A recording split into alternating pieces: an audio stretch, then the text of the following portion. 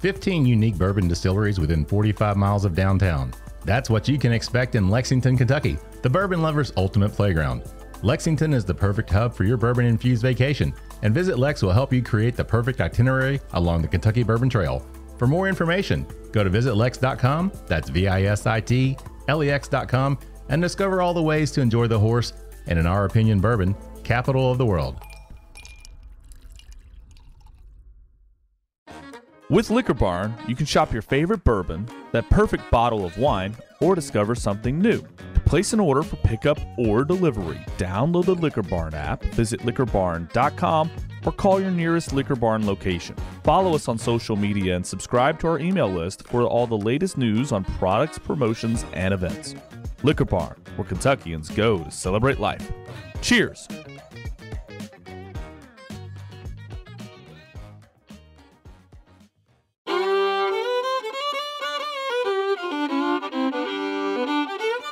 Welcome to the Bourbon Life Podcast, your source for all things bourbon. Join your hosts, Mark and Matt, as they drink and review bourbons, share news about upcoming events, interview the who's who in the bourbon world, and, most importantly, bring you along for the fun of living the bourbon life. Now, here's your hosts, Mark and Matt. All right, everybody, welcome back for another episode of the Bourbon Life Podcast. I'm your host, Mark, and with me, as always, live tonight around the Bourbon Life table is my good friend, Matt. Matt, what's going on, man? Hey, not much, Mark. You doing all right tonight? I'm doing great, man. We had a pretty awesome weekend, did we not? We sure did. It was the Kentucky Bourbon Festival, right? Goodness gracious, Matt. Here we are. We are in the heart of Bourbon Heritage Month, September 2020. Yeah. And what better way than to go to the Kentucky Bourbon Festival? Wow. Yeah. Did we ever have a day? Weather was nice, a little warm, but it was a little warm. Nobody was complaining about that. Certainly could have been a lot worse for us. But yeah. And, and last year I had COVID, so I wasn't able to go. You went last year. I did go last year. And the year before it was online. It was digital because the COVID, the pandemic had everything really shut down. So, and believe it or not, Matt, that's the first time I've gone to the Bourbon Festival. I've never been before. You made a statement. I'm just wondering if they'll let me ever come back. Well, they've got 360 something days to smooth over. Man, yeah, but they letting us in. They did a great job. Oh, it was amazing. I mean, it was a great setup. The environment was great. The way they had everything, craft distilleries on one side, the main distilleries on the other side, the food vendors in the back. You could buy bottles on site there, live entertainment, the VIP tent for food and everything else. And Dave Mandel, the chairman who was on our show a couple of weeks ago, I mean, Dave took great care of us. Just a great guy, man. Love everything that he's doing. So he took great care of us. And Randy Prossi and Steve Coombs, who are also with them. And Randy's the president. But, man, their whole team, they just did a stellar job, I would say. Yeah, I agree. I think as Dave was saying, it's Bardstown, their weekend to roll out the red carpet. And they did an amazing job of it. Yeah, I'm already looking forward to next year. Right. And, they had Bourbon and Beyond this weekend, too, which we did not attend up in Louisville, the music festival. So I'm not sure how people were able to do Bardstown Bourbon Festival or the Kentucky Bourbon Festival during the day and then go to Louisville and do the music at night. So it was a little, I don't know. I think I'm too old for that, Matt. Well, a little power nap goes a long way, right? And having a designated driver. Absolutely. That goes even further. Yeah. Mrs. Bourbon Life was our designated driver. So she took really good care of us, getting us back from the festival Friday and Saturday night. But yeah, so we are the Bourbon Life Podcast presented by VisitLEX. I did want to say that. We also want to thank all of our sponsors for everything that they do for us. Matt, with that said, man, you want to tell everybody who we have with us tonight? Let's do it.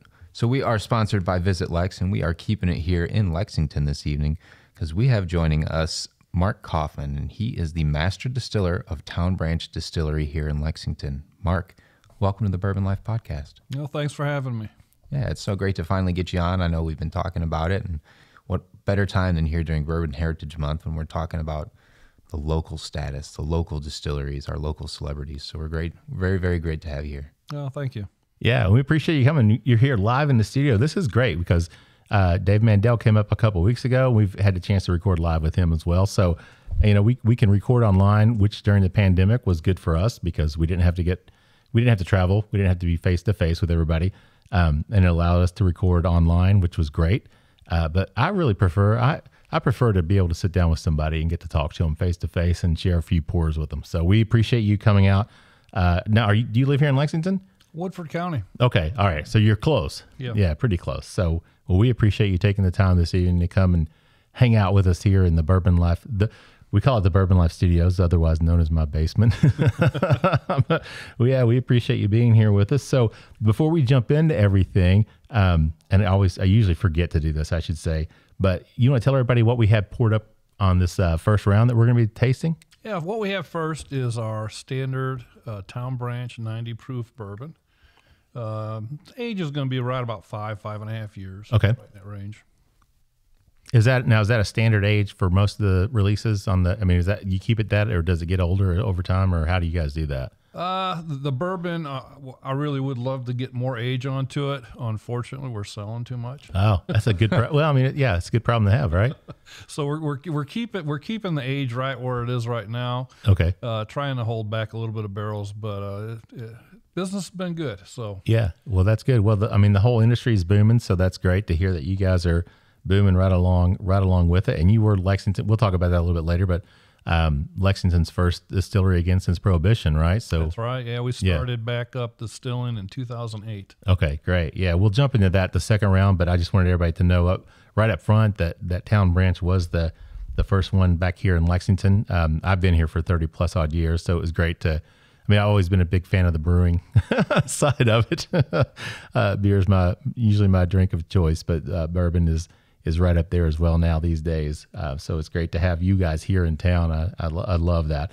So now this is 5.5 years. Can you tell us what the mash bill is on it?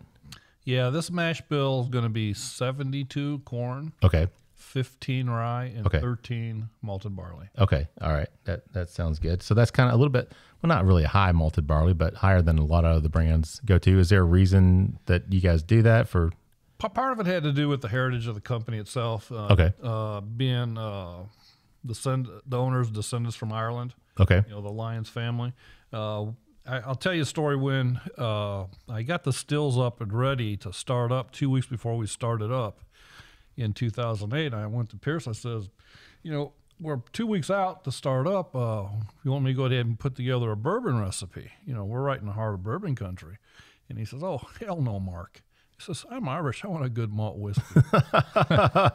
so that's what we started with. So that's what you started with, a single malt whiskey. Yeah, that's right. How funny. Right in the heart of bourbon country. That's awesome. For how long did you run that before getting some bourbon laid down? That lasted till the end of December, and there was a new distillery in Lexington that announced they were going to start making bourbon in Lexington again. And I happened to be up real early that morning during Christmas break. It was like December 23rd or 4th, something like that. And I'm reading the paper and I see this. And I got on my phone and I text a couple of my guys. I says, how long is it going to be until Pierce sends the orders out today before he tells us to start making bourbon right away? And it lasted 20 minutes. It was before 7 o'clock that morning. He told us, well, let's start making some bourbon. So we did. Wow, that's great. Yeah, well, and we'll talk about Dr. Lyons a little bit more, because I think I met him once, but I never got to work with him or anything, but I've just, from what I understand, just a great guy and everything that he did for the whole community here. So I definitely want to jump in and talk some more about him in that second round. That'll be a lot of fun. Now, the bourbon that you guys produce, is it non-chill filtered, or do you guys chill filter, or do you filter it at all? No, it's non-chill filtered. Okay. All right. That's a good. Has that always been the case? That was the decision? Early on, we did chill filter it, and about 3 years ago we stopped chill filtering. Was there, a decision, or was it just because of the way the market was kind of moving? The market was moving that way, right? And there's the pros and cons of doing it. Some very specific or sophisticated tastes you might be able to pick up. Okay. Most people won't. Right. But it was the trend at the time. Yeah. And I guess, some people freak out when they put ice, or if they refrigerate their bourbon or whatever, and it chills down and it gets all cloudy, and they're like, what? My bourbon's gone bad. What's wrong with it? You're not drinking it fast enough. That's right. You need to drink it faster. Yeah. It's past the expiration date. You got to hurry up next time. So Matt, let's jump in and get some nosing on this. What do you think in terms of the nose on the bourbon? What are you picking up? It's really pleasant. First off, I was not expecting to hear this was 5.5 years for all of it coming straight out. And that's really nice to hear. But it's got a really pleasant nose, really fresh. I get a really great aroma of like really nice grain, really just clean, not like distillate, but just a good clean nose with like the corn and the grain coming through. It's got a lot of caramel. I get like I've said this before with another one, but kind of like the bit of honey candies. Oh yeah. So there's like a little caramel, definitely some honey, but like a nice sugary sweetness to it as well. I think maybe some of the age is playing through with some of the oak on it too. But it's also, there's some bright, I think the rye, there's a little peppercorn, a little mint, like just something a little fresh near the end too. I like it quite a bit. This is a really nice nose. Yeah, I agree. To me, it kind of came across on the nose, almost kind of like butterscotch. Maybe that's just the honey caramel combination to me that translates kind of like a butterscotch aroma. But Matt, you talking about the bit of honey. Does that pick up any nuttiness to you? Because bit of honey actually did have had nuts in it, I think, didn't it? Little chips and nuts, didn't it? Or did it not? I don't know. I can't confirm that, but I'm not getting too much of a nutty aroma off this. But I get a little. Do they still make bit of honey? I don't know if they do or not, but I loved that as a kid. I absolutely loved bit of honey. They were delicious. But I agree with you, Matt. And there is that brightness to it as well, like you said. Which it's. I mean, the rye on it was, what was it? 13? Was 15. 15. Okay. All right. So nice mid-range rye there. So to pick up some of that, it is really nice. Mark, what about you? Did we miss anything we should ask? Those are hitting all the targets right there. I mean, yeah. Matt, you said it exactly, and like I would say it too, and it just comes out just really like that. A little bit of that peppers, some of that mint aspect comes through to it too, but the sweetness really comes through. Mm-hmm. Yeah, I really like that. So Mark, let's talk about you. Let's talk about your background, where you're from, and how you got into the industry. So where do you hail from originally? I was brought up in Northwest Indiana. Okay. Born in Gary, Indiana. Yeah, okay. Lived in Hammond and Munster, that area, till I was about 13. Then my dad transferred to Des Moines, Iowa. Then I lived there for about 9 years, went through high school and college there at that point. Then the peak of the recession, in the early 80s. I have to ask you, where'd you go to college? You go to IU? Des Moines Area Community College. Sure. I was making sure you weren't an IU guy. I mean, no. Just making sure. If it would have been Iowa State. Gotcha. But no, when I got done with school, the recession was at its peak in the early 80s, and jobs were hard to get. Sure. My degree was in building trades. So home construction was out of the picture because interest rates were running in the mid-teens at that time. Right. Mm-hmm. So took a job with Mean Services, the Research and Development Department out of Chicago. Yeah, I moved all my stuff to Kentucky, where my dad had transferred again to back in 1979, because I was only going to be home 6 days a month. Yeah. So I worked on this road crew for about 2.5 years, picked up a lot of experience on electrical and mechanical work. So that was mostly the job, is a lot of piping, a lot of electrical, running and setting the machines up and testing them out and rebuilding them. So that's where I got started with that business. But that led me into the experience that got me my job at Alltech in 1986. Okay. So that's how long I've been with the company. Wow, 36 years. Yeah. Yeah, that's a long time for one company. That's great. Yeah, you don't hear that much anymore. No, you definitely do not. That's right. It's even hard to find someone there for 36 months. Yeah. But that got me in the door there, working in the maintenance department. Then within a year, I was managing that. Then within a couple of years, I was managing all the projects and engineering for the corporation worldwide. Wow. And we'll talk some more about Alltech, but it's a very large company, and we'll talk some more about that in the second round. So it's not just, you weren't hired by Town Branch Distilling to come in and work. This was Alltech, which is a multinational. I mean, it's a huge corporation. And like I said, we can talk about that some more. So how was it that you transitioned from that role into what you do now? Well, of course, you spend so many decades on the road, and after a while, it gets kind of old. Now I've been responsible for us getting into the brewing, buying the brewery, setting up that equipment, the expansions on the breweries. Then when Pierce wanted to put the stills in, he called me on a Sunday in February in 2008 and said, I want to put some stills in the brewery. I'm a practical thinker, and the brewery's not very big. Yeah. And I says, well, where are we going to put those, Pierce? He says, that's tomorrow's problem, Mark. Don't worry about it. So that told me it's my problem, not to bother him with it. But he told me he met with Richard Forsyth's, the great manufacturer of Forsyth stills. They probably do about 70% of all the pot stills in Scotland and Ireland. Okay. So it's a big company. And sure enough, I come in the office 8 o'clock Monday morning, and the phone rings, and it's Richard Forsyth. I said, I met with Pierce yesterday, and he told me to put together a project for some stills. And I said, well, what'd you come up with, Richard? And he says, well, I come through the shop this morning and talking to the lads, and they said, Richard, we got 2 stills sitting out in the yard that such and such hasn't paid a penny on for 9 months. I says, what does that mean for me, Richard? He says, well, they told me this is how much it is, and you get us a down payment, we'll get started on it. I got about 5 weeks left to do on it, and we'll ship them to you. Oh, wow. So we signed the contract that afternoon, wired them the down payment that afternoon. Then so you hardly had any chance to think about it. No, there's no thought. No. I mean, as soon as I got that, I got drawings. So they just told me I'd take it to the next gear, start getting my guys together. Okay, here's what we got to do. Here's where we're going to fit it in. This is what we got to do. We got to have electric there. We got to have the rough in for the mechanical, for the steam, for the cooling water. All that had to be roughed in.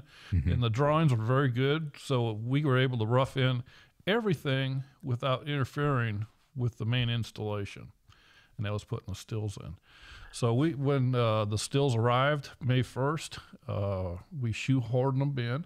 Yeah. We literally had a 1/4 inch of free play to get it down the ramp between block walls from the bottom of the wash still to the top of the flange. Oh, man. And the guys shoehorned it in there. We set them up, and then it was about September 1st we started distilling. So everything went good. And you became the master distiller. Yeah, well, I guess I got lucky. Yeah. I mean, really, I walked into it.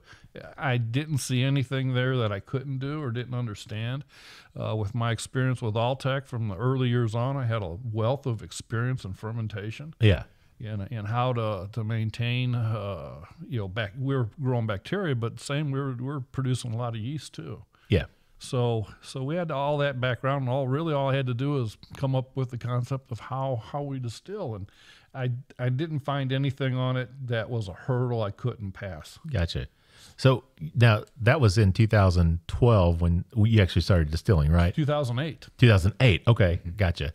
And then, but the brewing was already going. You guys had purchased that. We had purchased the Lexington Brewing Company's equipment. Okay. In October of '99. Okay. And we bought it with no intentions of making beer. Okay.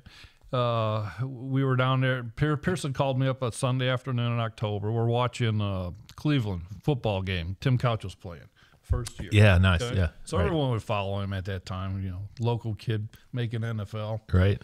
So Pierce calls me and says, hey, tomorrow morning, why don't you go down to Lexington Brewing Company, take a look and see if we buy some of the tanks there, because we're always needing some tanks at corporate.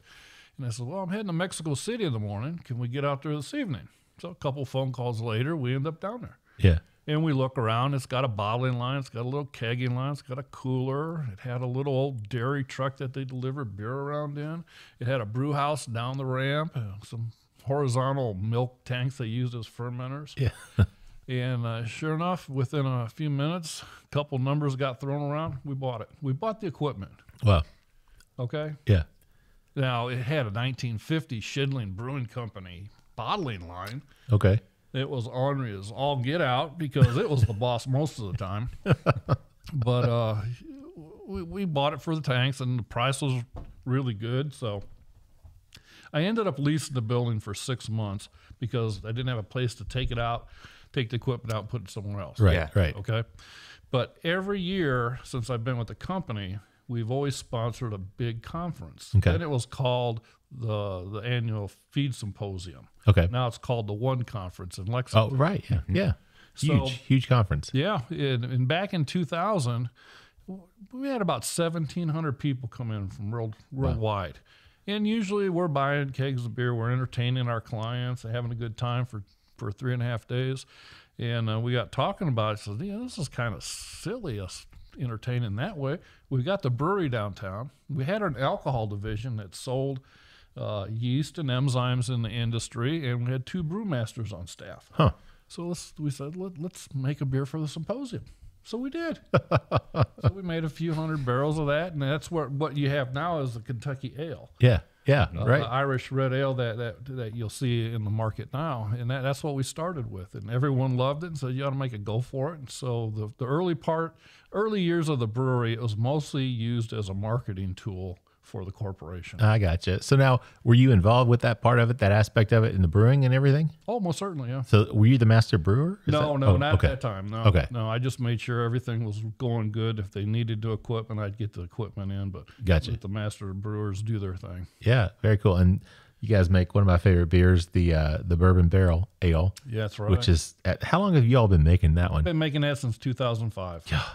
Man, Matt, I know you're not a big beer drinker, but let me tell you, that Bourbon Barrel, that's a game changer if you haven't had it, man. It's still a big seller. Oh, yeah, I'm sure it is, because that's, I remember when I first discovered it, I was like, yep, this is going to be my beer. And it's, to me, in the summer and spring, I like to drink lighter beers, whatever, but man, the fall and the winter, that Bourbon Barrel Ale is always on my rotation for sure. It's absolutely delicious. So, well, that's really cool how you got involved with this and how you started. Now you're the master distiller. I mean, that's just a great story. You've been there long enough and got the experience and everything. So that's really cool. Matt, let's jump back and talk about the palate and the finish on this bourbon that we're drinking here. 90 proof again. So 5 to 5.5 years. So what do you think about it? It's got a nice sweetness from the corn right up front that I pick up. Then the rye lends through to a little bit of spicy, kind of mid front palate. Some peppercorn with it, maybe a little cinnamon, a little baking spice. But what I'm really picking up are like nice honey and like a chamomile. It's got like a nice kind of floral, sort of springtime chamomile type flavor to it. Like really, really, really nice, really inviting. Good long finish. It's nice where it should be for 90 proof. Just a good, solid, staple workhorse bourbon. Now, I will tell you, to me, this actually drinks a little warmer than 90 proof. I would agree, actually. Okay, Yeah. I was going to say, does it, if you get that same sensation as well, maybe in the low hundreds, possibly even, or at least 100, maybe somewhere right around there. But yeah, very sweet on the palate. But then you get that spiciness, like you said, Matt. It comes across more like a cinnamon, and with that sweetness, it kind of has that cinnamon red hot candy, the sugary sweetness. And then you get that cinnamon kick from the rye. But again, a very nice long finish, like you said, coats the mouth, coats the glass, very nice as well. It's a good call on that. It's nice and oily, good coating. It's on the very mouth, oily, palate. and that's from that non-chill filtering. That leaves those nice oils in there, and you can see it in the glass as well as it clings and runs down the side.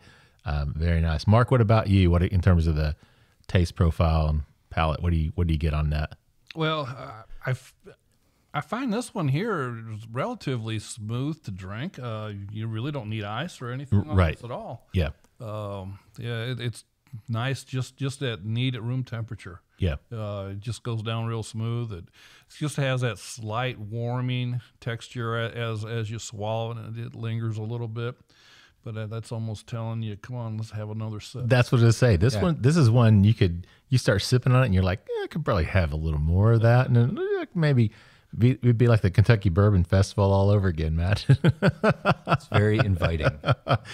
So, Mark, have you been a bourbon drinker, or were you a bourbon drinker before you started doing this, or? I would drink it, but it wasn't one of my top things at the time. I always enjoyed beer. Still do enjoy a good beer. Yeah. Anytime you can have 2 or 3 beers and just sit and relax, I enjoy that. But I've come to develop more of the taste toward the bourbons and in the malts too. Yeah.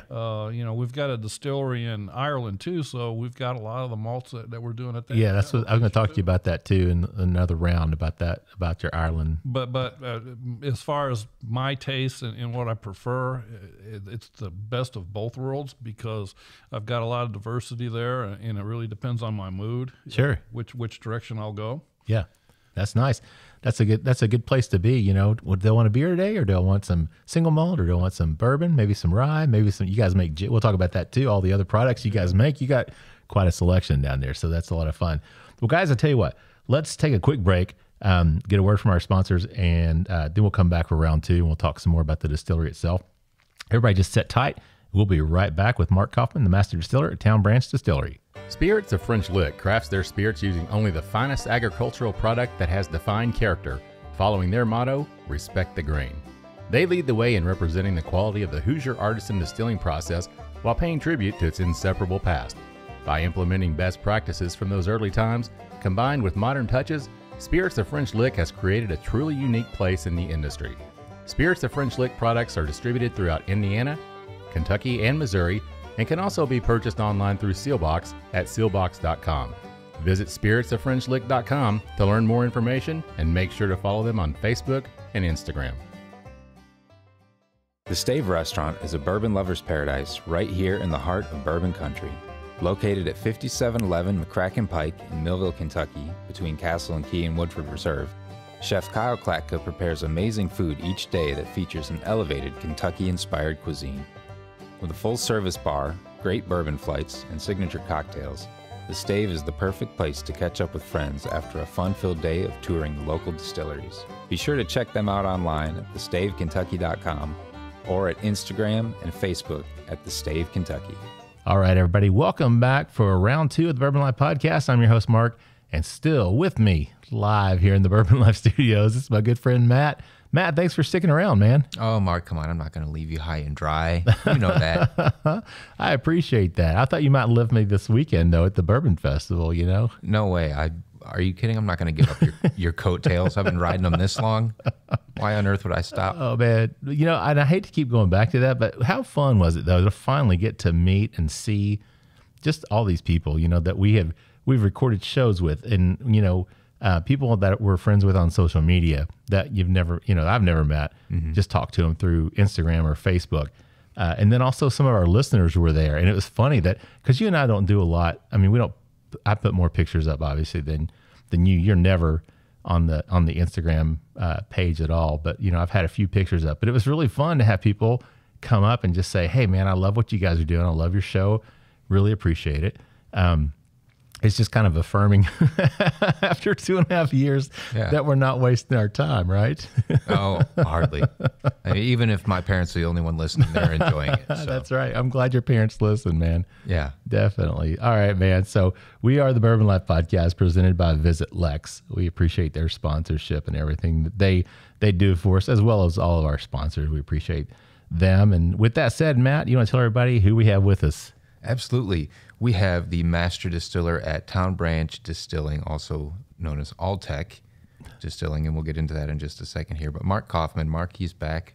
Welcome again for the second round of the Bourbon Life Podcast. Oh, I'm glad I'm still here. Yeah, that's right. we closed the gate, so you can't get out of the basement, Mark. I'm sorry to. It's childproof too. That's right. Matt, you said Marky's back, and it sounded like you said Marky's back. So Marky's back with us. So that's great. Well, Marky is back too. Yes. But we've got something great poured up, something different, a little experimental, right? Yeah, for this round. This is very experimental. We had come across someone that had some ex-bourbon barrels that put his maple syrup into it and aged some maple syrup to get a little bit of a bourbon essence to it. And once he was done with that, we bought those barrels from him, and we decided to make some imperial stout and put into those barrels. Okay. So we did that. We aged it for about 6 months just to make that product. And it was a very nice maple stout that we came up with. It was very pleasurable to drink. But then we said, well, we got these 40 barrels. What are we going to do? So we said, let's put some bourbon into it. So we took some 4-year-old bourbon, put them into it, and then we aged them in there for 1 year. Okay. So And this is just the standard bourbon kind of that we were drinking, Yep. 72, 15, 13. yeah, same bourbon. Yeah. Okay. Yeah, it's just at 4 years of age, we took it out and put it into these barrels. Gotcha. So we stored them there for 1 year. I noticed right off the bat it's a lot darker color. Oh yeah, yeah. You can definitely see that. It's the same bourbon, but it just did that secondary aging in that stout barrel. And this is at 94 proof, right? Is that Correct, yeah. So a little bit higher proof, but actually after with that additional year in the barrel, so it's right at 5 years Yep. now. And I guess with the TTB, then they changed their requirements recently, right? So now you can add on. Can't you add on the time in the finishing barrel to the actual time in the original barrel to say it's a 5-year-old bourbon?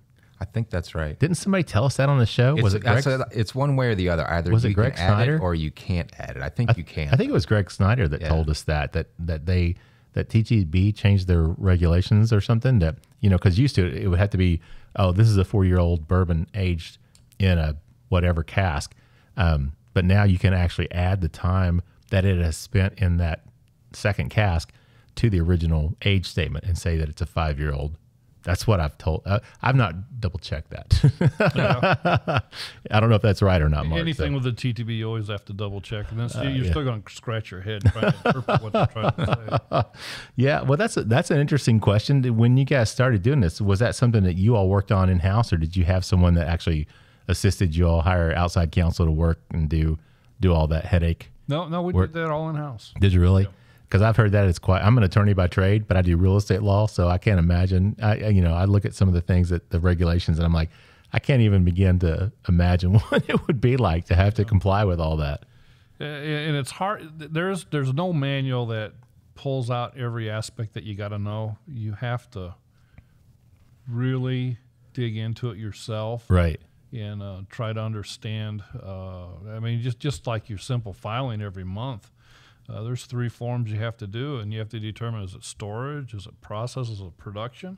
Yeah. And these things aren't cut dry. You have to understand what the definition is. Yeah. And I'm sorry, I kind of got off track there. Matt's looking at me like, where are you going with this? Because we were talking about this bourbon that you poured up, and I went off on this TTB tangent. So we'll jump back to the bourbon. So you had the barrels. They had maple syrup in them. Then you put your stout in it, your imperial stout. And you took it out, and you put the 40 barrels. Is that what? That's about 40 barrels. 40 barrels, okay. 94 proof. So aged 4 years plus the additional year in the barrel. Yep. So, yeah, great. So I have to give a shout out to Chad, our buddy at My Daily Bourbon, because actually earlier today I ran into him, and he's like, "Man, I hope you guys get to taste that that maple finish, because that maple stout finish, because it's great." So Chad, here you go, man. This is for you. Matt, what do you pick up on this on the nose? Well, first we were talking about the color. First, noticeably, it's just the rich amber auburn color of it. It's just a really, really gorgeous color, a nice hue to it. The nose for me, I get a lot of like dark cocoa. There's like a mocha, almost like a little bit of a roasty coffee-ish, but not so much on the coffee, just like a slight undertone. Yeah. And then to me, it's warm. It's got a nice warm nose, like a little hotter than more cinnamon. It's almost like a Mexican dark chocolate or hot chocolate, kind of like that cinnamon, cocoa, but not as sweet as what we were nosing before.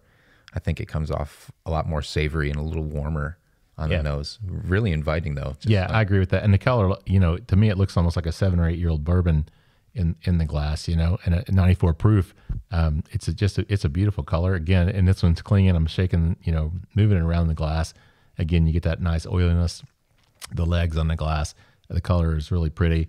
The aroma, it was funny because I was thinking, I'm going to go and like smell all this maple, and you don't really pick up maple, right? And you don't pick up, because I love stout beers, and I don't really pick up a stout flavor. But Matt, you mentioned that kind of like roasted, maybe coffee, something like that. Yeah, kind of like a malty roasted coffee. So I can see that, and I'm guessing that probably is coming from that stout, possibly, because a stout's it's a dark beer, right? So it's heavily roasted. Yep. Yeah. So maybe picking that up as well. But Totally different profile, obviously, than the 90 proof bourbon that we just had, but really inviting and very, very nice. So, Mark, what about you? What do you get in terms of the? Yeah, I agree with your summary so far, but I'd add probably one thing is that I don't get any of the maple aspect, but I do get the heavily roasted malt for the Imperial Stout. That comes out in the taste. It almost gives you a little bit of a dryness to your tongue as you're drinking that, but it's got those nice peppery notes, the cinnamon bang almost right at the beginning that you get. Yeah, nice. Yeah, so we talked about, you talked about the brand. Let's talk about Alltech, right? Let's talk about Alltech. I was just thinking, I was like, we haven't done that yet, have we? We need to do that. So you talked about Alltech being a huge corporation, huge business.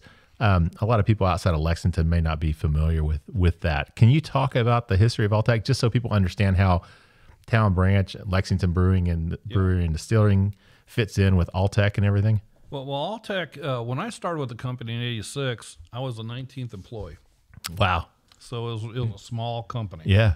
We just had the one office there in Nicholasville. It started in some rental suites on Gold Rush Road in Lexington. Okay. Before that. But then in '86, when I started, 60% of the business was in the fuel ethanol side. Okay. Yeast and enzymes that supported that business. But Pierce had seen an opportunity with his background in PhD with not just nutrition, but yeast and what you can do with yeast and the benefits you have with yeast going into nutrition. And he's seen that there was a big opportunity with the distillers that no one's really capitalized at the time, and that was the syrup coming off the distillation process. That's a separation from the grains after distillation. Okay. It's a high protein material. So he developed a couple products off of that, and that led to a number of other products. But that really was what took Alltech from a fuel ethanol company or supporting the fuel ethanol business and brewing business into the feed business. But we never got involved with the feed. It was always nutritional materials that we made that were all natural that went into feed. Okay. We didn't own any feed mills at that time. Right. So, and when you're saying feed, you're talking about livestock and animals. All performance animals. Yeah. It could be cattle, it could be poultry, it could be swine, horses. But like you said earlier, most people would not have known or recognized Alltech. For the longest time, people thought we were the phone company, Alltel. and it wasn't until 2010 when Pierce became the sponsor for the FEI World Equestrian Games that people finally knew what Alltech was. Mm-hmm. That put us on the board at that point. Yeah, because I remember that the publicity and that name Alltech. I mean, and Alltech Arena. I mean, out at the horse park, everything, all the involvement and everything that was done in the community for that event and everything Alltech has done. But Dr. Lyons was a very unique individual himself. And like I said earlier off the air, I mean, I had the opportunity to meet him once, but never really had the opportunity to get to know him or work with him. But can you talk a little bit about Dr. Lyons? Oh, he was a character. I mean, very intelligent, would pick up on a conversation real quick. He would read people very fast. Yeah. Very charitable guy, too. I mean, the guy gave a lot. And he was probably one of the bigger ambassadors to the state, more so sometimes than the governor is. Yeah. I mean, this guy always touted Kentucky. He loved it. He loved it when he came from Ireland. When he got into the bluegrass area, just reminded him of home. Right. With the green rolling hills. So he just loved Kentucky. And that was really what got him going. Which is really cool because you think back to the years like the potato famine, et cetera, when we had a large inflow of Irish immigrants. A lot of them settled here in Kentucky. My family in Eastern Kentucky actually was from Ireland. But a lot of people settled here in Eastern Kentucky, reminiscent of their home. I've never had the fortune to visit Ireland, but my parents have. And the pictures, it looks very similar to the rolling hills, the green grass, the stone fences that a lot of the Irish settlers here actually built and that still stand. I mean, I can see where he could feel like he was at home almost. In both areas, there's not a straight road in either country or either state.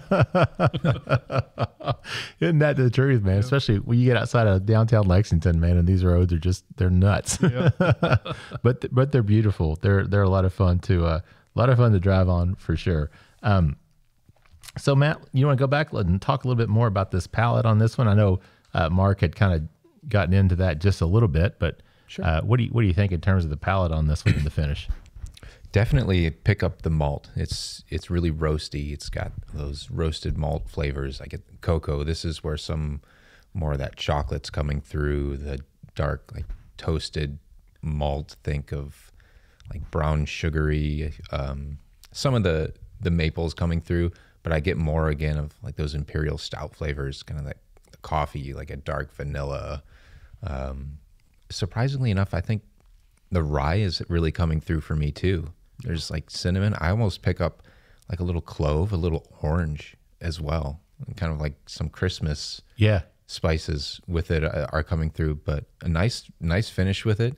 You were right. It does leave kind of that dry, warm heat in the mouth as well on the finish, but I'm usually not one much for beer barrel finishes, but this is quite pleasant. I really actually quite take to this and like it a lot. And when he says that he's not a fan of, I mean, he's not kidding, because very seldom does he drink a beer, a stout or any type of barrel finished whiskey that he's a fan of. So I was curious to see what your thoughts were on this one, but I agree. I mean, and talking about the malt, I mean, it drinks somewhat like a single malt. I mean, it has that kind of aroma, that flavor on the palate. Yeah, kind of like a smoky, inviting. Certainly not peaty. Not peat. Yeah, not a smoked peat where it's like medicinal or anything like that, which I can't tolerate that. I have never been able to develop a flavor for that. But it's got that nice maltiness to it. And I really enjoy that. But you're right, Matt, that cinnamon, and Mark, you mentioned that too. That's like, I think you said the cinnamon punch. Yeah. I get that as well. As soon as you take that sip, you kind of get that maltiness, and then all of a sudden it's like, wow, there's that cinnamon that hits. Again, 94 proof, but a nice drinker. It's not overly hot, not warm, but a nice finish, just a nice mouthfeel again. But again, when you said that it was a little, kind of leaves your mouth a little dry, but to me, and I'm not a fan of whiskeys that have that effect. I mean, I can usually, if I taste it and it does that, I'm like, yeah, not my thing. I really don't get that strong of an effect on this one. So it's not like Old Tub, for example, which I think is a fine whiskey. I mean, $20 bottle, whatever, it's good. But one thing that always stood out to me about that was the fact that it was drying. I mean, I felt like I had to take a drink of water after I had a drink of that, but this one doesn't do that at all. So Mark, what do you think in terms of your palate and finish on this one? You kind of already talked about it a little bit, but no, it does have that drying aspect, but it doesn't leave you like it's an anhydrous where you have to have water. Yeah, so, it's there. It lingers a little bit, but I mean, it's still inviting to bring on another sip. I do like that cinnamon aspect to it. It really, that one carries on a little bit longer with it. Yeah. Along with some of the dark roasted barley notes that you get. Yeah, I agree. Because I can feel that on my tongue, that sensation, kind of a tingle that just lingers on the palate. But that cinnamon flavor, that also that tingle that comes with that, but that maltiness goes on. Matt, I'm starting to pick up a little bit. I think you mentioned cocoa. Mm-hmm. Yeah, I'm starting to kind of pick up a little bit of that too, as well, as I'm sitting here just kind of enjoying the after effects of it. So very, very nice. One thing I want to ask you, because you talked about the single malt was the first thing that you all had gone with. I mean, that seems to be kind of a movement now in the United States. I mean, there seems to be a push. So is that something you all are going to continue to move into, or are you just? Oh, we've been making it every year. Yeah. Okay. We've continued on. We set down about 200 barrels a year. Okay. With that, I mean, unfortunately, I didn't bring a bottle with me because that one really does bring in parts nice sweet honey notes. Okay. Onto it. It's a very light color. It's delicate. I'd highly recommend this for a light sipper. You don't need anything with this at all. If anything, you just want to sit on the sofa and cuddle up with it because it's just a real pleasant sipper at 87 proof. But we'll continue to do that. That's all aged at 7 years. Okay. So we're hoping we've got some barrels. We still have original barrels from 2008 that we haven't used yet. So we've got. Oh wow! Yeah. We're going to be coming out sometime in the near future. Some 13, 14, or 15-year-old bottled in bond of this malt. Okay. It's looking really good. Nice. We'll have some good aged malt to carry that on with because we've got a good. Every year we've got a good supply of barrels just to keep a little nibble going on that. Nice. So you guys are actually kind of ahead of the curve then on that single malt movement here in the States, because that's something that, I mean, I know there's always been some people making a little bit here and there, but over the last year or two, it seems like it's just that category has really exploded. When you think, Matt, I mean, Yeah, absolutely. yeah, It's picked up quite a bit. There's a number of distilleries that are doing it. But also the TTB's got it out for public comment right now. right. And I think comments are due back by the end of this month. Yeah. Just from what I've seen so far is that majority of people just have some minor tweaks to it. Okay. They don't want to set a barrel proof onto it like bourbon because they're going, most of the time it's going into second generation barrels. Right. And to really get any kind of extract, you want the higher alcohol Gotcha. going into it.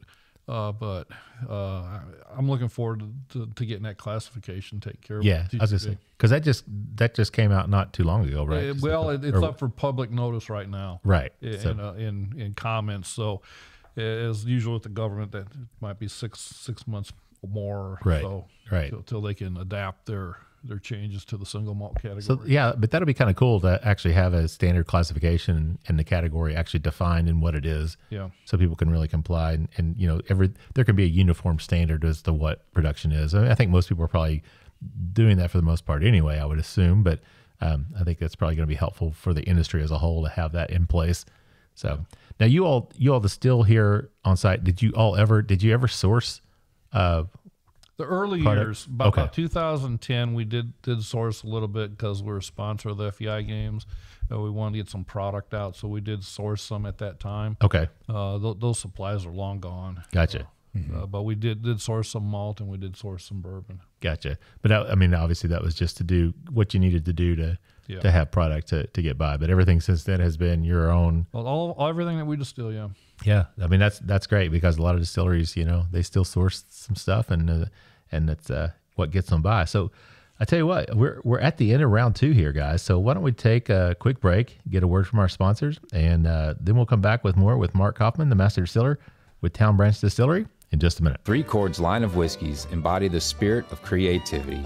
The whiskey is a true collaboration between producer and composer Neil Giraldo and master blender distiller Ari Sussman. The Three Chord team of expert blenders, coopers, and sensory professionals have developed a multi-step process they called Perfectly Tuned Taste. This process begins by carefully selecting the finest bourbon and rye whiskeys from Kentucky, Tennessee, and Indiana, and then blending them together. Find out more about the whiskeys and distribution in your area at www.threechordbourbon.com. All right, everybody. Welcome back for the third and final round of the Bourbon Life Podcast. I'm your host, Mark. And with me to wrap it up, he's still here, folks. Believe it or not, he stayed for the final round. It's my good friend, Matt. Matt, how you doing down there at the end of the podcasting table? Mark, I'm doing great. I would hope our listeners would believe you that I'm here. You're not that kind of guy, man. I'm not a 50-50, like, That's right. Matt bailed on this one, Matt's here. That's right. I usually make it through, right? Matt, the only time you bailed on me was this Sunday on the third day of the Bourbon Fest. You texted me and said, man, I got a lot of stuff to do. I just can't make it. And I was laying in bed at that time. Before you texted, I was thinking, man, I hope Matt messages me and tells me that he doesn't want to go back. I like how you put it all on me. I'm the one that had it. Yeah. Yeah. I was like, no, I'm done. I did Friday and Saturday, man. I don't think I could have done a third day at the Bourbon Festival. We had 3 days of fun in 2 days. Yes, exactly right. We definitely did. Well, we're having a lot of fun tonight too, man. Certainly we are. Tasting some great stuff, and we got some more great stuff lined up. So you want to tell everybody who we have with us, Matt? Absolutely. Here to walk us through our last round of the Bourbon Life Podcast this evening is Mark Coffman, the master distiller at Town Branch Distillery here in Lexington. And Mark, you didn't leave on us either. No. I mean, this is a 3-part series, and I really look forward to this 3rd part because we got not only got a good bourbon, but we've got a little bit of bourbon cherry cola to taste out. Yeah, I'm super excited about that one. Like I said, we were talking off air a few minutes ago, and your team had reached out and they said, "Hey, would it be okay if he brings the bourbon cherry cola?" I'm like, "Are you kidding me?" Yes, he can bring that for sure. Bring as much as he wants because I'll be more than happy. I'm a big fan. I've loved cherry cola since I was a kid. And of course, with bourbon, you can't go wrong with it. But yeah, we'll talk about that here in just a little bit. But you might as well talk about it now. You're we're talking about it, right? Just roll right into it. Let's just roll right into it then. So, Mark, if you want to, tell us what we got here with the Bourbonola. Well, as you can see, it's a Prohibition style bourbon cola. This was the Prohibition style where the agents got the vanilla envelope. Cash under the table to have alcohol in this. Yeah. Okay. Of course, that there is a tie to the ATF or revenuers back in the 1920s with the Lexington Brewing Company, where they got caught with a couple pellets of high strength malt beer. Okay. And apparently somebody didn't get their vanilla envelope. They arrested 5 people, and then they took the 2 pallets of beer in the safest place in Lexington at the post office in the basement. After 48 hours, there was nothing left. Isn't that funny how that happened? Yeah, but no, this is a nice bourbon cherry cola with bourbon into it. It goes back to the Lexington Brewing Company had to change things back during Prohibition. They couldn't make beer anymore, so they went to the colas, and one was a Bourbonola that they had made. So we resurrected that again and then put a little bit more of the bourbon touch into it, add some cherry flavor to it, then also a little bit of good bourbon. Yeah. So yeah, and this is all right. So 1922. What's the? I'm looking at the label here. This is a really cool can. I mean, this looks very old school. It looks like something you would see from the 1920s or something. Yeah, unfortunately, they didn't can back then, though. Yeah, okay. There you go. It was bottles. It's all bottles. Mm-hmm.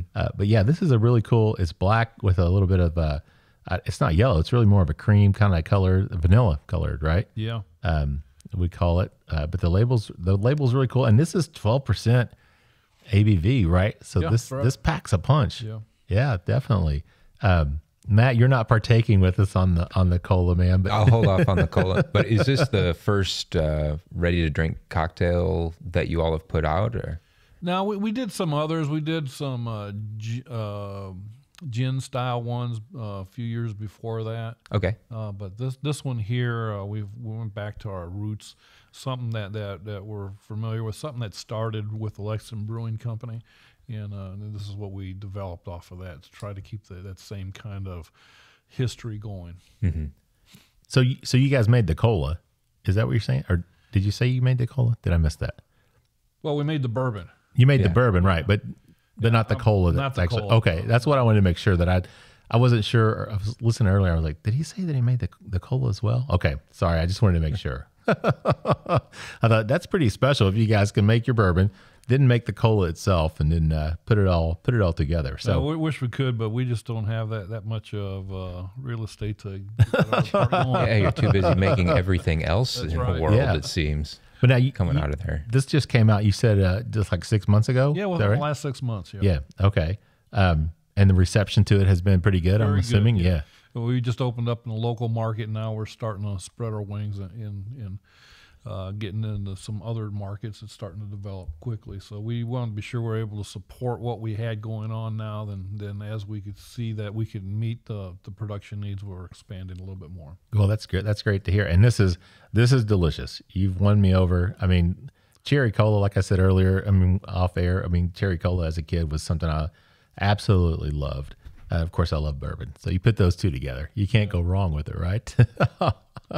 Yeah, this is delicious. So thanks for sharing that. I really appreciate it. Pouring this over ice, this is something you could drink year round. Definitely in the spring and summer to refresh, but You could even drink this, I think, in the fall and through the winter. I think it's a really nice, just a really nice drink. Very refreshing. I like that.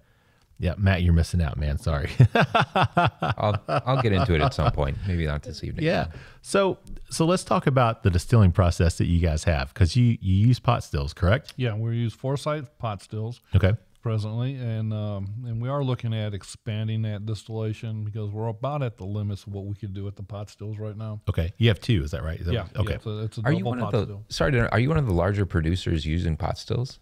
I don't know. I never looked at it that way. Mm-hmm. You know, my old friend Dave Pickerel. Yeah. Me and Dave go back to the 1980s. Wow. This was before he went to Maker's Mark. Yeah. When he was Rotec Engineering. And we had talked a lot about it, and it was his opinion that our size of stills are about as big as you want to get on the pot still side, but beyond that, you really want to be going more toward continuous column stills, more efficient at that point there. Yeah. Okay. And the pot stills for our listeners is kind of like, you know, driving a Volkswagen or something where you got to learn like the little tricks and the trades of each one, right? There's not as. You're absolutely right, because our pot stills are 100% manual. There's no automation. We can read what a thermostat has or what a thermometer's got, but everything's handcrafted. We try to see where the heat is on the condenser. Where the coolness is. If it's getting a little high or a little low, it tells us a little more steam or a little less steam. We have to watch a window in the wash still. Is it starting to fluff up foam at that point there? If you start seeing some pillows of foam coming up, you got to cut back the steam, because all of a sudden it'll just flood out the whole system. And you don't want to do that. It happens to every operator one time. And it only happens one time because that operator's got to clean the whole damn system out. Yeah. So you don't let that happen. And it only happens at the beginning of the distillation process on the wash still. But the heart of the work's done on the spirit still. That's where the craft comes in, where we do a couple of tests, both with a hydrometer. Then we also do a dilution test with the distillate coming off, telling us where to make the cuts. Okay. The first cut's critical. That's the high alcohols. You want to get rid of that. But it's also got a lot of copper sulfate that the heads have. And that's that bluish green color that you have. Okay. And the sulfate, of course, is coming from the yeast fermentation. Then it's a catalyst that binds to the copper, and that's where you're getting the copper. It pulls sulfate. that color. Okay. Yeah. I never knew that. I never knew that happened. Yeah. Very cool. And it's really critical. And copper is one of the best properties that you have for distillation for everything. I mean, for all whiskeys, you got to have some copper there. You just don't use stainless steel. You can have it, but you better have some copper there along the line. Some companies, some big distillers might have a big vat full of copper webbing in there. It goes through there, and you picking up some of the sulfur compounds at that point there, or some are using, like us, we're using it off the still itself and off the condenser because it's 100% copper. Gotcha. Now, when you're pulling that off, I mean, but you can take those heads. Can you go back and redistill those then with our other process? The heads and tails stay in perpetual motion. Yeah. Okay. All right. We keep putting it back into the low wines, and that's really unique. I'm not that it's unique, but it really continues your flavor profile for subsequent batches. Gotcha. So it just keeps going back and forth. The only thing you're pulling off is the heart's cut. Yeah. Okay. And with the pot still, I mean, we've talked about this before with the guys from Georgia, I think, Matt, who use a pot still as well. From ASW. Yeah, ASW, talking about their distilling on the pot stills. But you can maintain, I mean, you're not distilling to as high a proof as with a column still, because you can get up to 190 plus with those, right? But you're also able to maintain some congeners that you're not able to keep in terms of a column still. Is that accurate, or is that? Yeah, a lot of your congeners are going to come off on your tails. Yeah. It's really an undesirable component. Okay. But it's really critical for your flavor profile for your hearts. And there's a lot of that comes through. Usually your tails are going to come off at about a 61% alcohol at that point. Okay. There. All right. And then we take the still all the way down to 0.1%. Okay.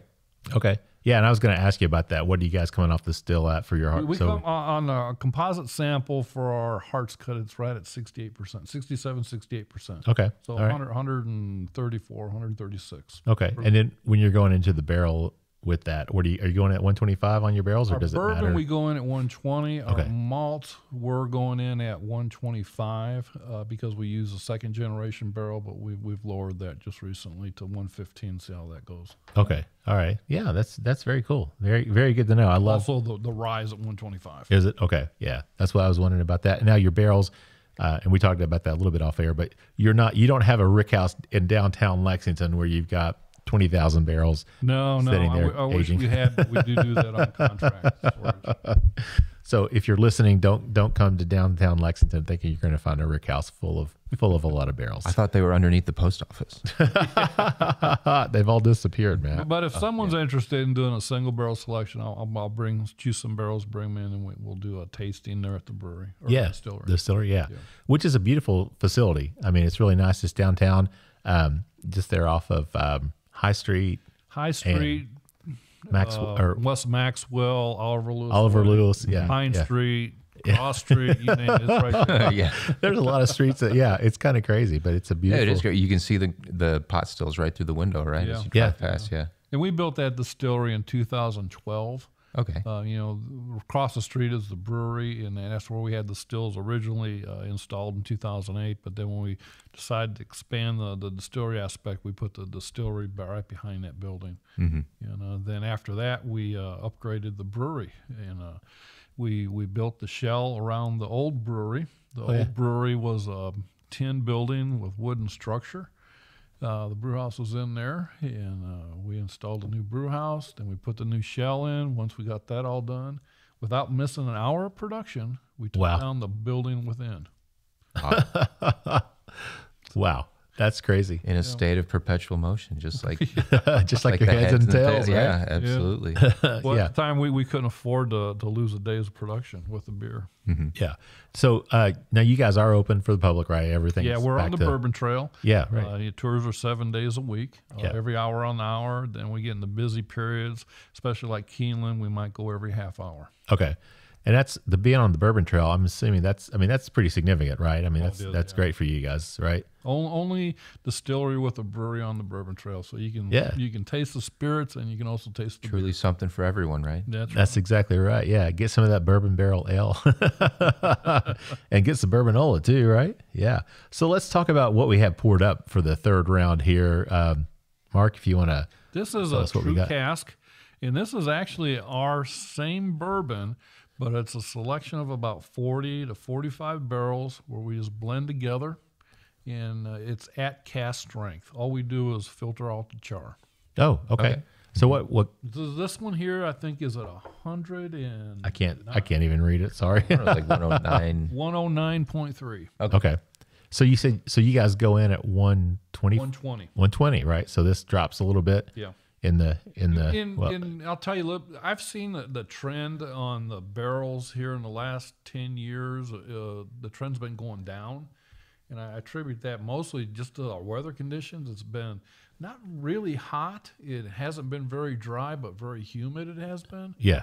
And other than, I see the same thing with our Irish barrels that we age too, is where they're a little bit more moderate temperatures between 30 degrees and 75 degrees, but very humid too. That they lose a bit more alcohol and gain water. So we're seeing almost the same kind of trend. Yeah. I'm sure if we were into a rick house that was 4, 5, 6 stories where it's getting a little more heat up above would be a different. Right. Our rick houses aren't that tall. I got you. Okay. Great. Matt, what do you pick up on this one?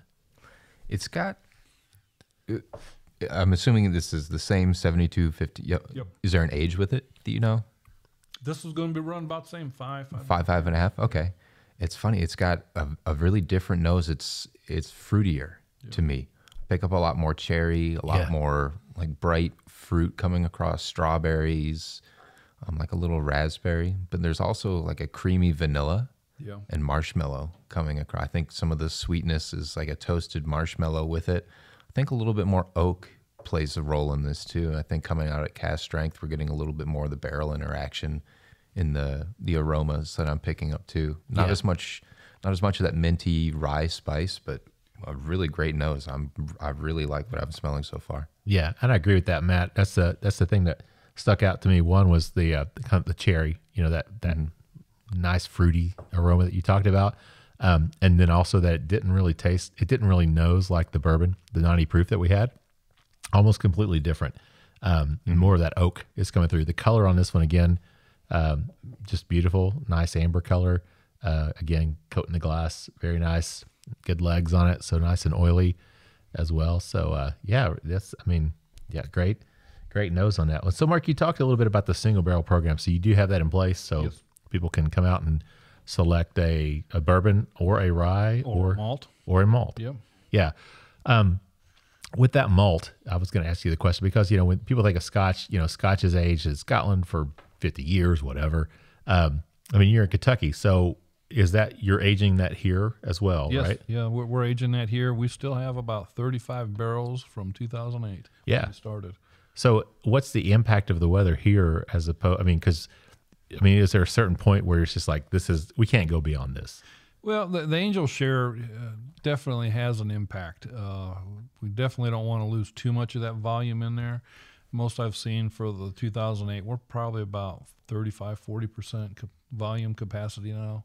Okay. So it has been dropping. But with that drop, too, also comes more intense flavors. Gotcha. So okay. We'll taste that out a little bit here in a couple more months again. But I'm sure it's really coming on pretty nice. Yeah, I tell you these what. These are second generation barrels too. So that was going to be my next question. Now the key is that not only is it second generation, all of our malt we put into the second generation barrel that had our ale beer into it for 6 weeks. So after the beer comes out for the bourbon barrel ale beer, we put our distillate into it.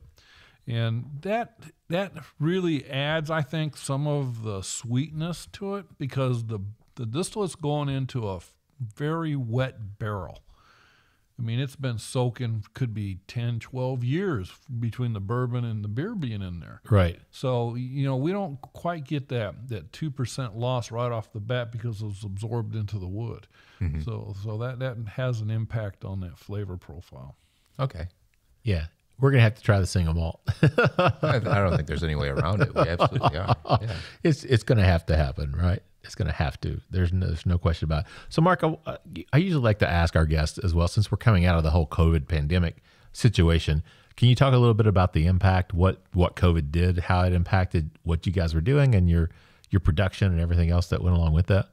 Well, we were fortunate that we were deemed essential. And that's nice because we kept everybody employed. Right. Some non-essential employees that didn't have to be on the floor or did office work, they were able to work from home. But on the most part, we were able to keep our employees employed the whole time. And there were some hiccups with employees, coming down with the illness and maybe off for a couple weeks or have to mask up for a while. But on the most part, we've survived that pretty well. And we struggle like with everybody else with help right now. Yeah, it's hard to get good help and try to find people to work. But on the most part, we've been very fortunate. We got some very good long-term employees that have stuck with us, and they're doing a great job. Yeah, that's good to hear. Did you have any issues in terms of your materials, like the glasses, because we've heard people talk about glass problems, issues, getting supply chain issues? On the most part, we've been pretty lucky.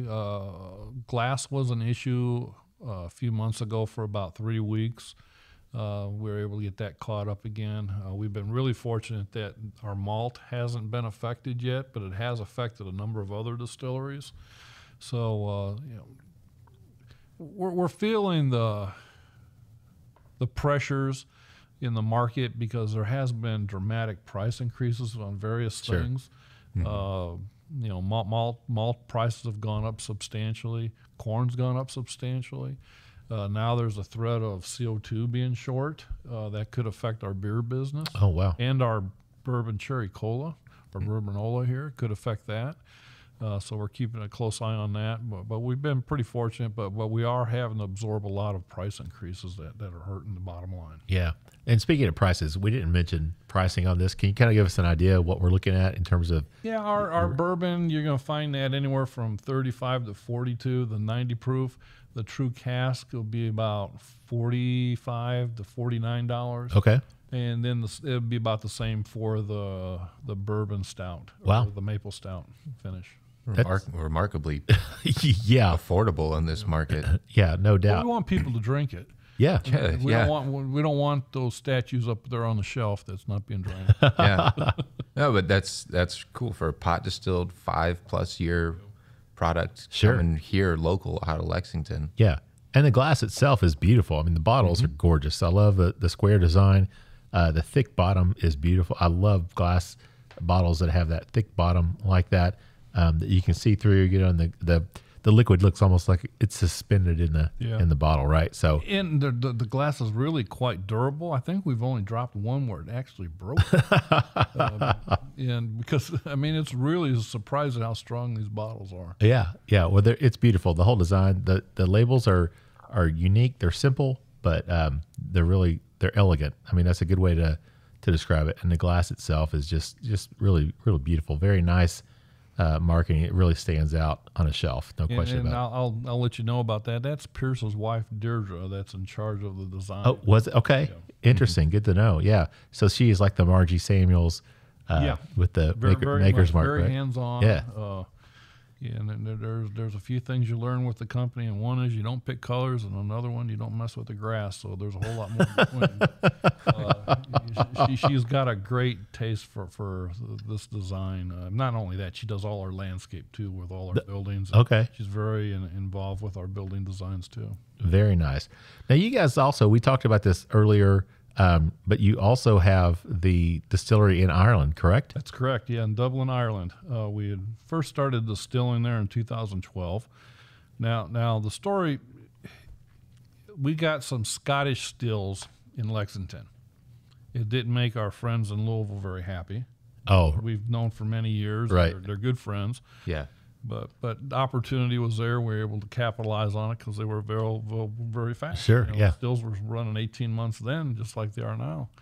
But when we decided to do some distillation for some Irish whiskey in 2012, I called Rob Sherman up at Vendome and says, "Rob, okay, here's your chance. Here, we got I want a couple stills for Ireland. What can you do?" He says, "Mark, just tell me when you want them." So we had 2 pot stills made there in Louisville and shipped those to Ireland. nice. We started up in a brewery in County Carlow.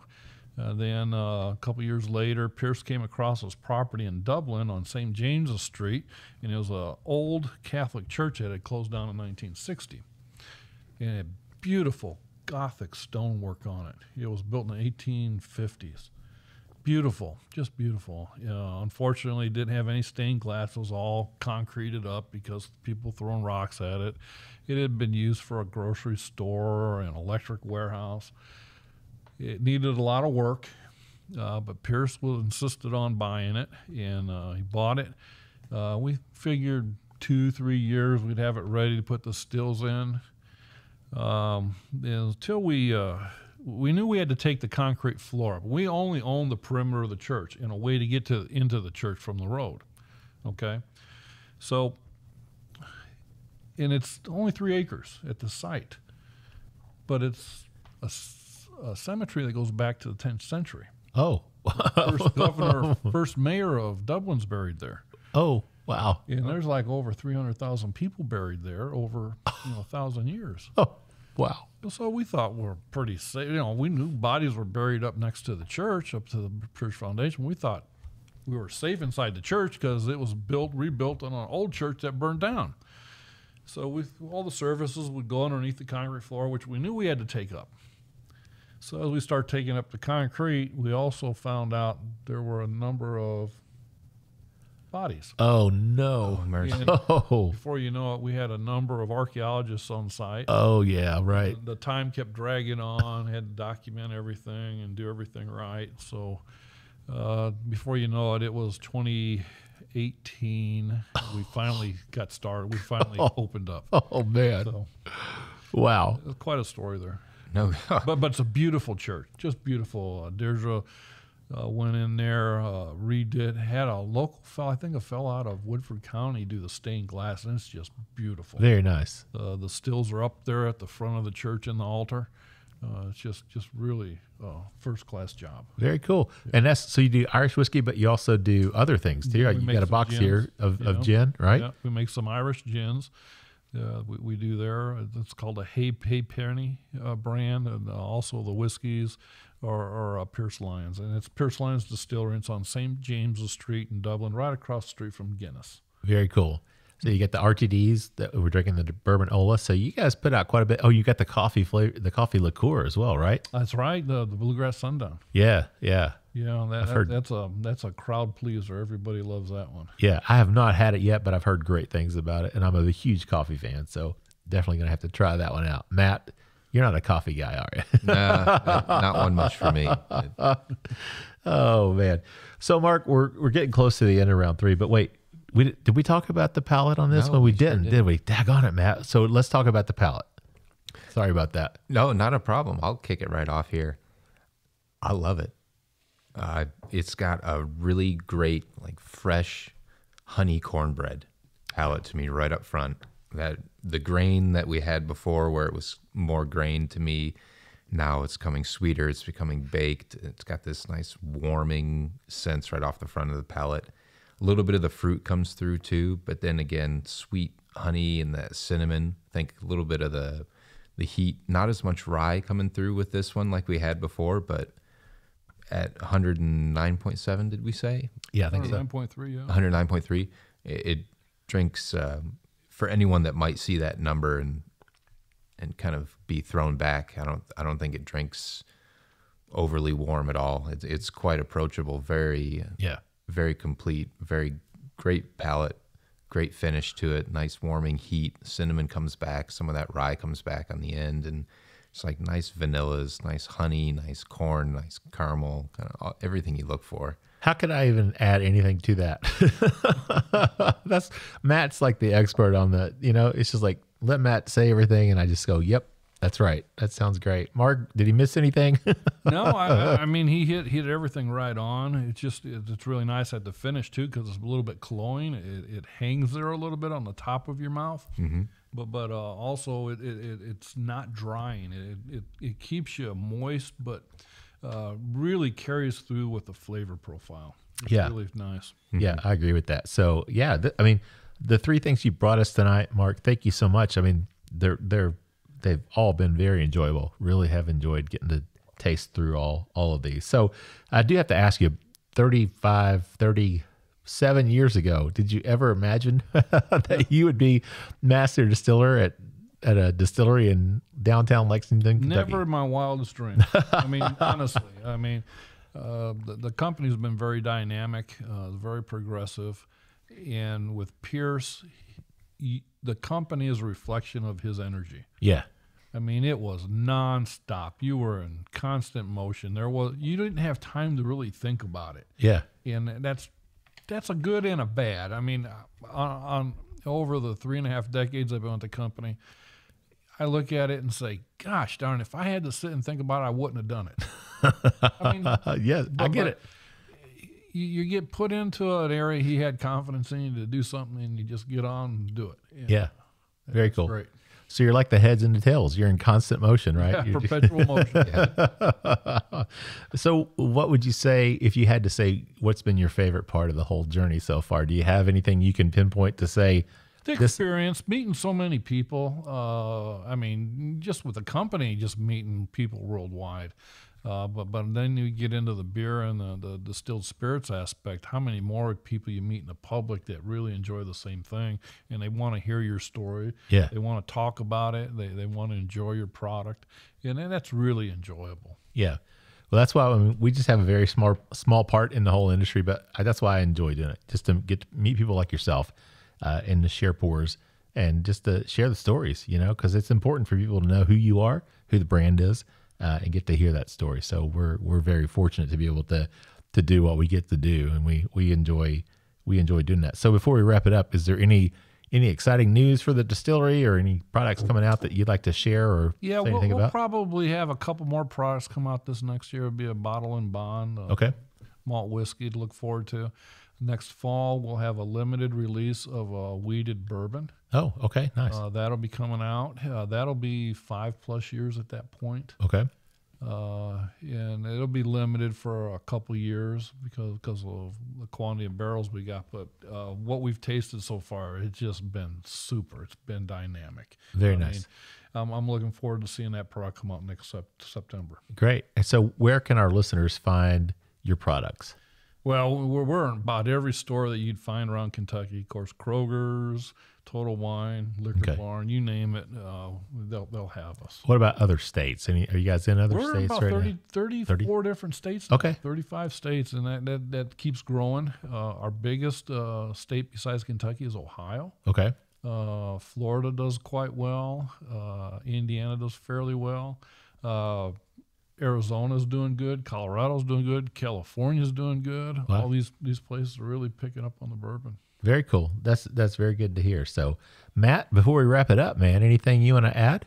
Hey, Mark, thanks for taking the time tonight to sit down with us and chat and doing it in person. We really appreciate having you here around the table with us. And thanks for bringing everything you brought, bringing also the good vibes from Lexington and the community local to us here. We appreciate it. Yeah, well, thanks. I really enjoyed being with you guys today and telling the stories. Great. Well, we appreciate it very much, Mark. Glad to have you here. Glad you're here in person. Really appreciate you taking the time to do that. So I got to thank our sponsors. Of course, we are the Bourbon Life Podcast presented by VisitLEX, which is so appropriate since we've got Mark from Town Branch here in Lexington, Kentucky. Beautiful, sunny Lexington, Kentucky. It's a great place to come and visit. I love living here. It's a wonderful place to live, no question about it. If you get a chance, come here, Kentucky Bourbon Trail. You see Town Branch Distillery. Get you some beer as well. Try that Bourbon Barrel Ale for sure. It's got my 2 thumbs up. Big vote for that. The Bourbonola. Man, if you guys can find this, goodness, yeah, I'm a big fan of that, Mark. That's really good. So, but thank you all for listening. We always appreciate our listeners. Like I said earlier, it's so cool to get to meet some of you guys at the Kentucky Bourbon Festival. But if you have any questions or anything, please feel free to reach out to us. You can find us on Instagram at The Bourbon Life. Also on Facebook, you can join our private Facebook group, The Bourbon Lifers. We'd love to have you as part of that. If you have any questions or comments, please feel free to email us at thebourbonlife@gmail.com. And I guess with that said, I'm going to wrap it up, send us home with our tagline, which is, may your glasses always be full, and may you keep on living the bourbon life. Thank you for joining us for this week's episode of the Bourbon Life Podcast. Our mission at the Bourbon Life is simple: to share our passion for all things bourbon with you every week. And we'd really love to hear your thoughts on how we're doing. You can find us on Instagram and Facebook at The Bourbon Life. You can also contact us by email at thebourbonlife@gmail.com. And you can always find us on your favorite podcast platform. If you have a moment, we'd love it if you would rate us and give us a review. So until next week, we hope your glass is always full and that you keep on living the bourbon life.